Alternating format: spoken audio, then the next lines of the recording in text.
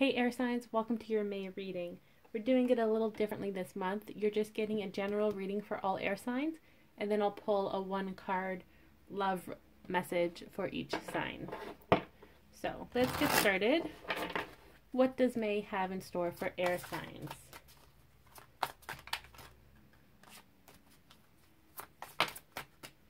Ooh, communication is coming through in May. Also a lot of creativity coming to you this month. Could be creative communication too, like being serenaded by a romantic partner in a song, or just, I don't know, a lot of creativity like painting, songwriting, writing novels or short stories, stuff like that.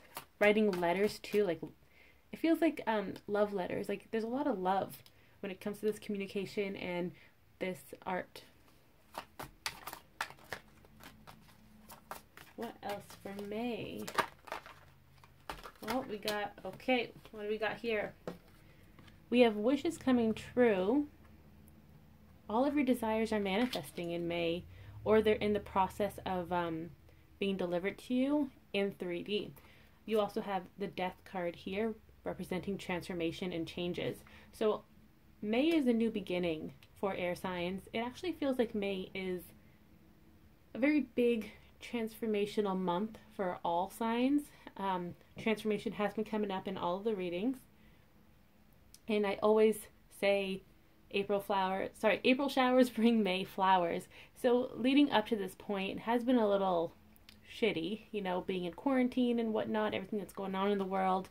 And it just feels like May is this breakthrough month. A lot of changes happening. This could be financially, romantically, or just with your friends and family members too. You also have the Hierophant, which is the balance union card. So everything is coming into balance. This could be talking about a romantic union, or just union in general with friends, like making a new friend, getting a job that you've always wanted, starting a business, getting a raise, stuff like that. Everything is coming together in May. That's kind of been the theme. So what else for air signs? Five of Cups. Let's clarify that. So you may have felt a little disheartened because you've had to wait a while for all of this to manifest. And there may have been points where you wanted to give up hope. And that's okay because you're human. So remember that. It's okay to cry over the spilt milk, right? Just don't give up hope because you have the two cups behind you that are full of new beginnings and new opportunities. And Temperance is here telling you that it's finally time for these two cups to come into play. You're going to be able to look inside and see what that new opportunity is. Temperance also represents as above, so below. So things in the 5D are slowly merging with the 3D, and you're going to see that change shortly.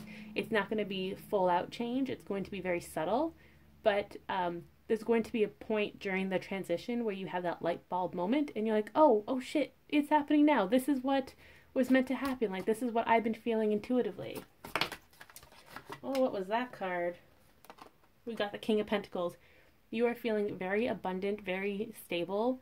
It's interesting that the King came out and not the Queen.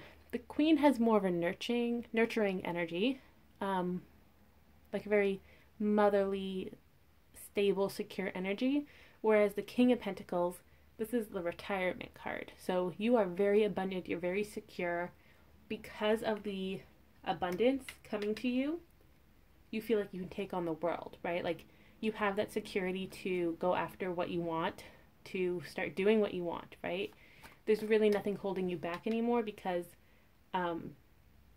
you just have that confidence to go forward and achieve all that you want to achieve. So what else is going on this month for air signs? Ten of Swords. A cycle is coming to completion. This is also talking about transformation along with the Death card. There's a new beginning, no more self-sabotaging, which goes hand in hand with the King of Pentacles and what I said earlier about feeling secure and going after what you want to go after, achieving your dreams. So it is like a a Taylor Swift moment, you know, in Bad Blood or whatever the song is, where she's like, Taylor can't come to the phone right now. Oh, why? Because she's dead. That's kind of the energy around the Ten of Swords for the air signs. You are a new person. You have a lot of self-respect and self-love for yourself, and you've been working on this for a while, and now it's fully coming into bloom in May, and that is amazing. It's a brand new beginning for you, new month as well, and there's a lot that you're going to achieve this month. And just a note on that, on achieving everything this month, it may not be what you have in mind, what you have on your list, but you're going to achieve a lot. So don't be worried. Don't get into a lower vibration if you haven't checked everything off your list, because things are happening unexpectedly, right? So you are going to achieve a lot this month, but it just may not be what you expected to achieve. And a bee just flew at my window, so that may be a sign for you guys. We also have the Knight of Cups. This is the romance card, like a knight in shining armor, Prince Charming coming forward. So your love life definitely is going to start blooming as well, and this could be in regards to your own self-love, family love, romantic love. There is a change happening. It's going to be very gentle and subtle, because this love is here to help you learn more about self-love and to remind you that you're worthy of love. So it's not going to come in full force head on and scare the bejesus out of you. No, it's going to be very sweet, subtle, romantic, definitely like Prince Charming type of energy. It's not going to feel rushed. You're not going to feel pressured. None of that. It's a very sweet, sweet energy. And what else for air signs? You have the Seven of Pentacles here. This is telling you, you have the Three of Wands. They kind of go hand in hand. Seven of Pentacles is telling you that divine timing is here. It's now. It's time to harvest everything that you've been working towards. This could be family related. This is the pregnancy card. But this could be regarding anything and everything. With the Three of Wands, that's just confirming that it is time for you to reap your rewards. You're going to be very surprised, pleasantly surprised, when it comes forward.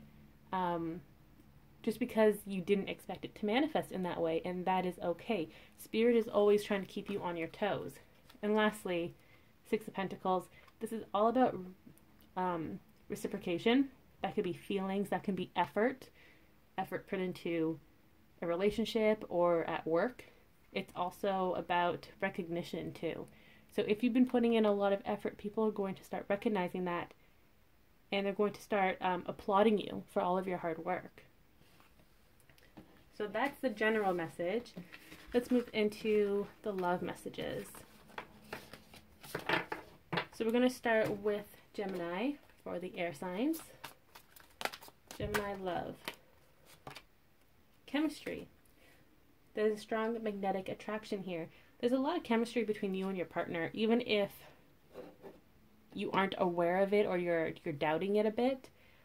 It is definitely there. Both of you can feel it. There's a lot of tension too, because you both want to like say something, but you're not sure if you can, if it's appropriate for you to say something to one another. But it feels like you may be doubting this chemistry. You're turning to other people to help you understand it, and your friends may say things that don't really resonate with you. And my only advice to that is, this is your life, Gemini, so you have to live it to your fullest. You shouldn't take someone's opinion so,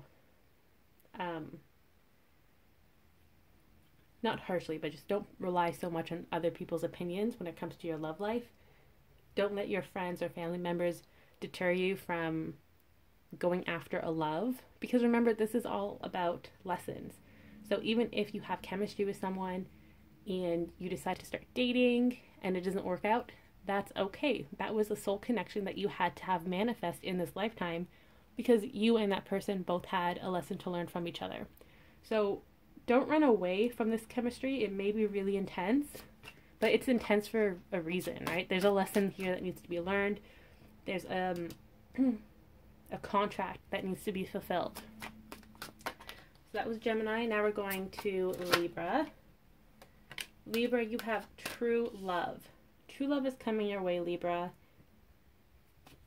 It feels like it may be starting in May, like baby steps, right? What we have here, the Knight of Cups, that gentle energy is coming through, baby steps. It could be a love at first sight type of feeling as well, but you're not going to call it a love at first sight because you're a little bit too, I don't know, there's just something about that phrase that you're kind of like, I don't know, I don't want to be one of those people. It could be that you say that all the time and you want to change that, or people joke around with you saying, oh, you fall in love too easily. It may be something like that, and you're like, nope, I don't want people to know about this love, this new crush, whatever the case is. You want to keep it to yourself, and that's okay. It's okay to keep this new love, this true love, with your current partner or the new partner that may be coming in. It's okay to keep it to yourself for a while. You don't have to post about it on social media. You don't have to tell your friends or your family, right? Just embrace this love and have that honeymoon period. And it's okay to do that. So now we have Aquarius. This one jumped right out. Okay, I am not joking. This card has come up in every horoscope reading for all the signs today. So, this unrequited love card is not meant to trigger you. This is a reminder for actually all three of you. This is the theme for the month of May for all signs. The unrequited love card is reminding you to practice self-care and to love yourself, right? Because if you don't love yourself, how can your partner love you? How can you attract love? So it's just a gentle reminder to pay attention to your needs as well. If you need to practice self-care, do that. If you want to get dressed up for yourself, do that, right? Love yourself. You come first, okay? So for Aquarius, we have separation. This is not meant to trigger you either, because at the bottom of the deck, you have make the effort. The separation card here is telling you Aquarians that the separation you're currently in, that you're currently experiencing, is coming to an end, okay? Some of you may have a little longer in separation. It depends on where you fall in the on the spectrum, right? If you've recently gone into separation, it feels like it may continue until mid-May or the end of May. But for the most part, a lot of you Aquarians are coming together. You're coming out of the separation because you or your partner or both of you are ready to make that effort. Someone is coming forward, this little person here, to their partner, making that effort, telling their true feelings, expressing their love.